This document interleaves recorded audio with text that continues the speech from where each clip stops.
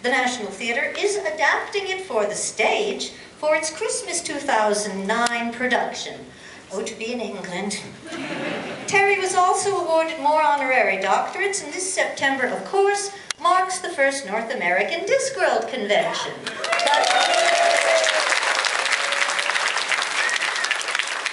At last count, Terry has sold over 60 million copies of his books, including over 36 Discworld novels, and he'll probably have written another by the time you hear this, translated into at least 37 languages.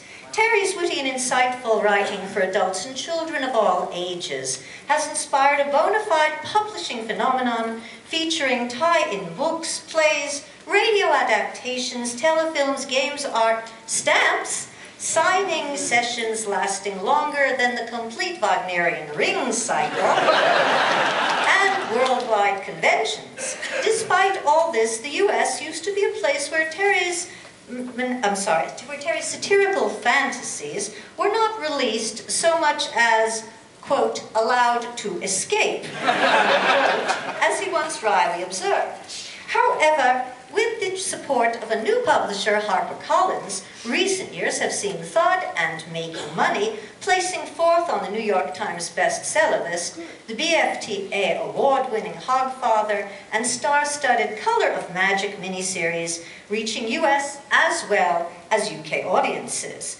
Director Sam Raimi optioning the We Free Men,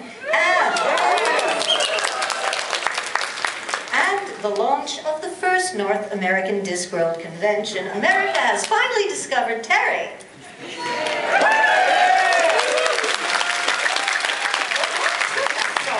That's what I want to know. Increasingly, so have the critics.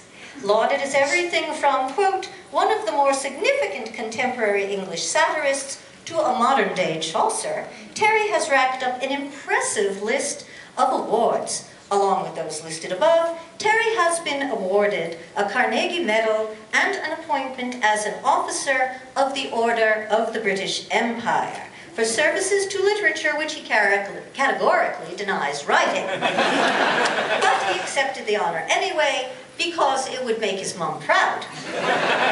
More populist accolades include the W.H. Smith People's Choice Book Award, multiple Locus Awards, Worldcon Guest of Honor, being the most shoplifted author in UK bookshops,